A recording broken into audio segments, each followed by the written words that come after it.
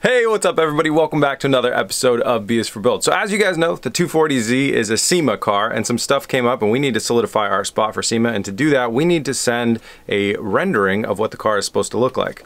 So it means I gotta figure out what color it's gonna be, what wheels we're gonna run, the rest of the body kit stuff, all sorts of that stuff we're gonna figure out today. We're gonna do that all in 3D space, and then we're gonna render out one nice little rendering, which you've probably already seen in the thumbnail, and send that off, and that'll secure our space for SEMA. So we're gonna jump into the computer, get started. Stay tuned.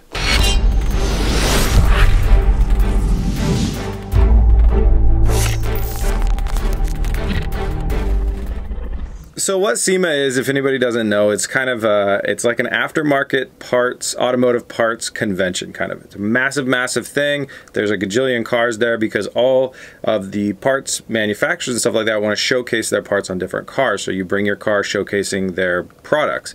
What we're doing is no different. We're working in partnership with Koenig. You guys know about Koenig wheels. I'll put a link in the description. They make fantastic products. We have them on pretty much all of our builds, and this build is going to be no different. And we're going to be bringing this car to SEMA to showcase a set of Koenig wheels, which is really awesome. It's a cool partnership. They're really hooking us up as well, because if you don't happen to know, going to SEMA on your own, like if B is for Build wanted to do a booth, first of all, I don't think we even could.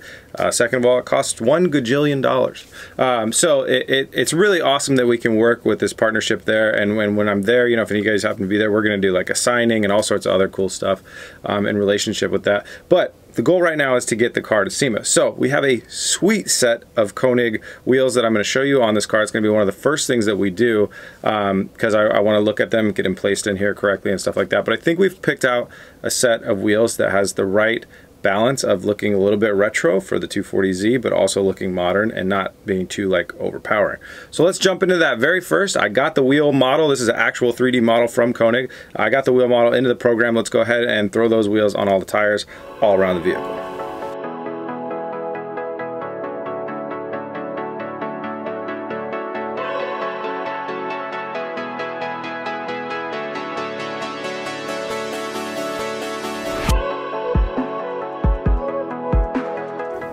Okay, so this is our base model here, what you're seeing, and it's giving away some of the things that we're going to do right away. Our wheel selection and our wide body kit selection. So you're seeing the, this is the Rocket Bunny wide body kit.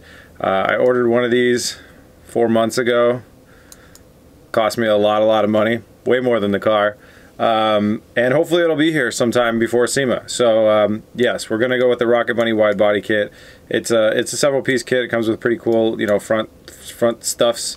Obviously the fender flares and the rear spoiler and that type of stuff. So that's how we're going to widen out the car. You have to widen out the car because our actual suspension components and everything are much wider than the vehicle, you know, can withstand. And then our wheel selection. So these are the Koenig Hypergrams I was telling you about. These wheels have a really good look to them overall. They have a bit of a retro feel to them, I think.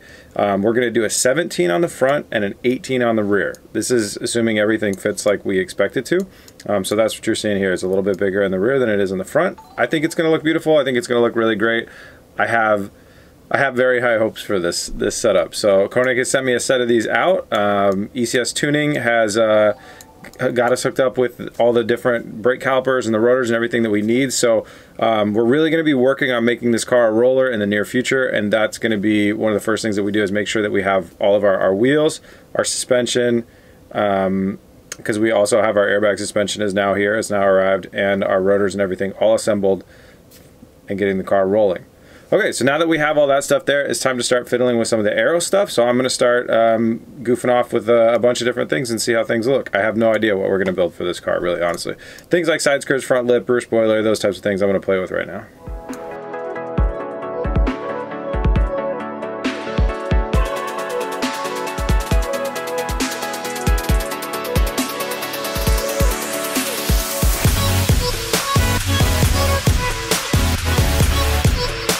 Alright, we went off and built some side skirts first. Now these are making the car look a little fatty, like a little bit of a fatty right now, but that's the idea. We're gonna continue on, do rear diffuser and front lip stuff, so it'll all kind of widen out in the end. But I don't know. Well, I'm going to try with these, and then we'll obviously, like, you know, take a look at it with all of this stuff off too later on. But for now, I do like that look of those things. I think they're pretty cool. So, what's next? Front. We'll do a front splitter next. Oh, I also did a windshield wiper delete. There's some technicality problems along the lines of windshield wipers with the BMW M5 powered 240Z thing. So for now, drive the car in the summer and use Rain-X. That's the game plan. I don't know when we'll ever have windshield wipers again, but it's not going to be the first round of this build, that's for sure. Okay, front splitter.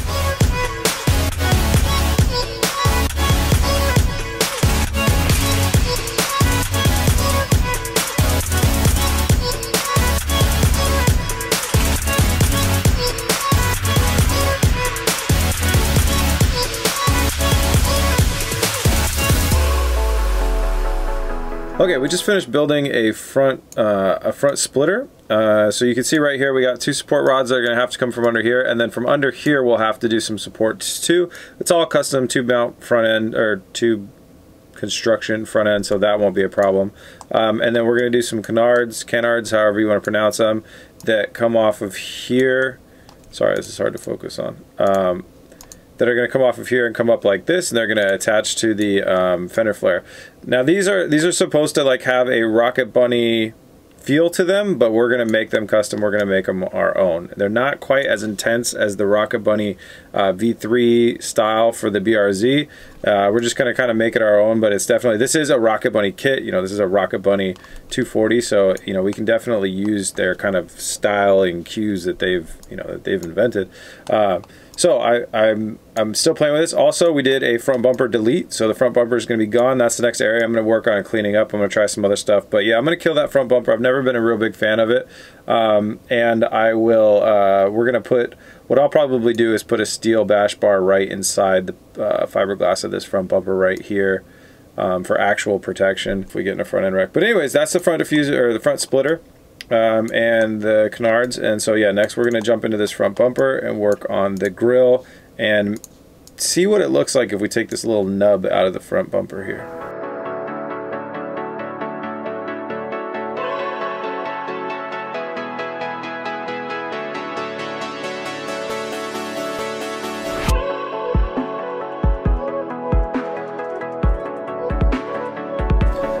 Alright, so you can see we removed that nub from the middle here. There's a little bit of creasing that was shown right there, but that will, when we apply a smoothing group to it, that'll go away. And then we just made the grill a little bit bigger, and I think that's going to look great. Kind of reminds me of what the Aston Martin would look like if it had a grill. We're going to start with that for now, though. I actually think that'll look really good. Adding a little bit of fiberglass work in there for me, but we'll make that a little priority in case we're running out of time. So that's it for screwing around with the front for a little bit for me. I want to move on to the back. Maybe we should start playing with looking at wing options. Yeah, wing stuff.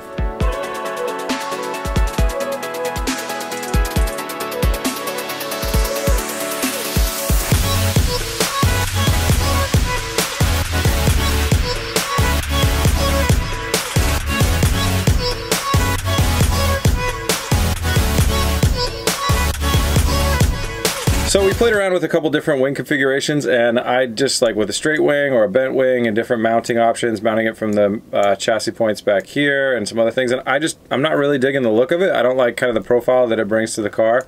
At least I don't think it's better than the look of just the ducktail spoiler. So I think that for now I'm gonna just hide that wing. We can always bring it back later.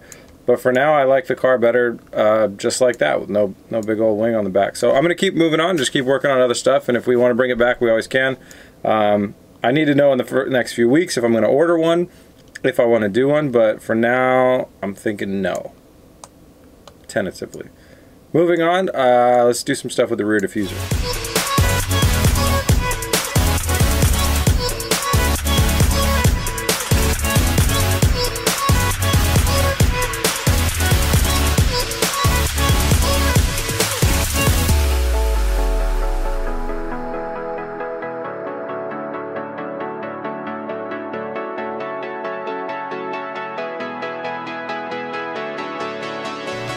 Alright, it's a couple hours later. We spent a long time on this, but we got a rear diffuser that I definitely like the look of. The exhaust pipes might be a little large. I'm totally not sure not totally sure what we're doing with the exhaust right now, but they're just kind of placed in there. So this is kind of taking some styling cues from the S13 Rocket Bunny. They have this thing that kind of dives down and then connects up, and then we kind of just made up the stuff in the middle, and then that is where our exhaust is going to come out. And we're going to gain this space by cutting this part of the rear bumper out of there. It should look pretty good. I think it looks a little extreme. Now that makes the car look like it might want a wing, and not really sure, so that's kind of back on the table again. But before we do that, I know I want window louvers on this car, so I'm gonna go ahead and put the window louvers on, and then we could see like kind of if that drives the style towards like now you have to have a wing, or maybe not, maybe with enough of this stuff like that'll be enough. I do really like this body line like this without putting some giant thing in there for no reason. So, well, wings not for no reason, we need that downforce. Lord knows we're gonna need more grip, but you know. So anyways, I'm gonna do the window louvers first before I decide if I want to try and re-engineer a wing that I like that looks up better.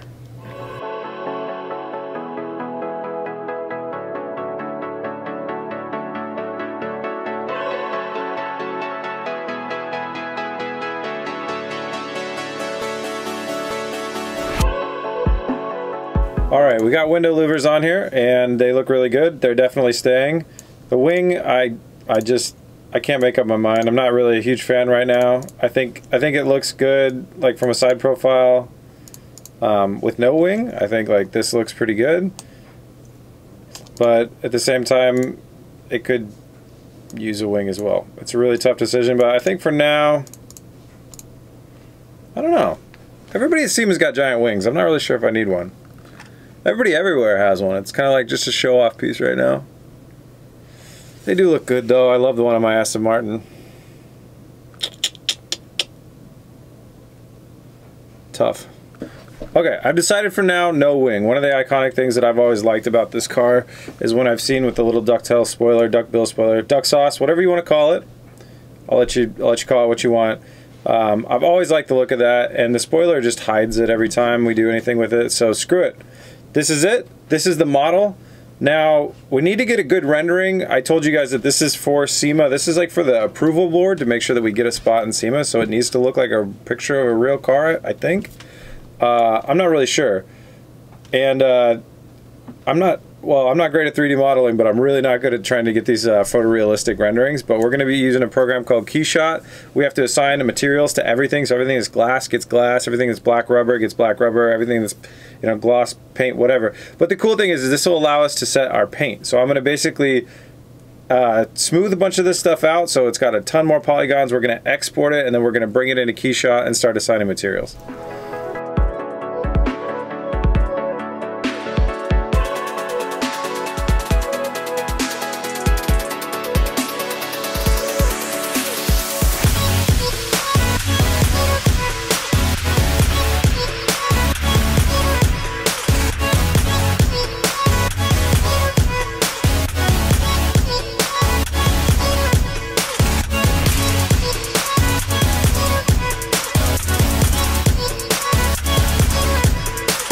Alright, well, I've come up with two color combinations that I really like, but the basics of it are that I'm digging the gunmetal version of the wheels, and we have a gloss black diffuser down here, or splitter and diffuser and all that stuff, and window louvers, all gloss black, as well as our mirrors.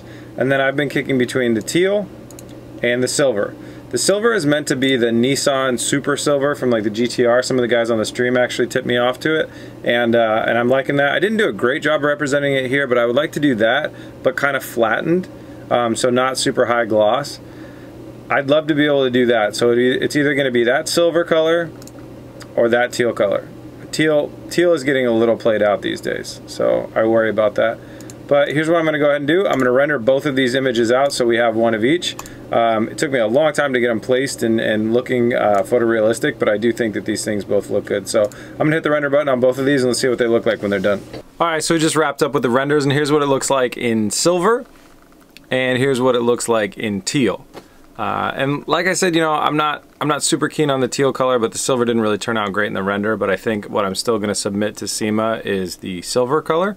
And yeah, I'm really excited. So this was a really good exercise. This lets us know, well, it's letting you guys know exactly kind of what we're building for the rest of that build, but also we're figuring out what parts, you know, we need to be building, and also it tells me a lot about what parts I need to make sure I'm ordering. Like, I don't know a good spot to get those, like fender side mirrors. I know the headlights could be tricky. I definitely want some cool LED headlights to make sure that, like, you know, the technology is up to date with this build, and the other stuff like that. So but yeah, most of these other aero parts are definitely things that Eric and I can build inside the shop, or they're things that we have built before, so that's nothing too scary. You know, the body kit's supposedly on its way, so that's good. A lot of stuff's falling into place with this build, and this this design was kind of one of the last things to you know, make sure that we knew what we were doing. So leave a comment below which color scheme you guys like best, or if there's another color that you'd like to see it in. You know, I'm kind of partial to these colors, but hey, I still got an open mind. You never know, you might change my mind. I might pick a different color. That's it, guys. Thank you guys so much for watching. If you like BS for Build and you want to help out and support, head over to bsforbuild.com. During this whole thing, we're streaming BS for Build on Twitch, so it's twitch.tv/bsforbuild. We stream the whole thing. It's about 9 hours to create this rendering. So you can always join us on Twitch on there. And if you want to find us in more places, follow us on Instagram. We're BS for Build on there. All right, guys. Tomorrow, it's back to the shop, back to the normal schedule, and we are cutting up the Z chassis to get that back in the shop. The new, no, not the chassis, but the body. Cutting up the old Z body to get back in the shop. So look forward to that. See you guys then. Peace! Come on.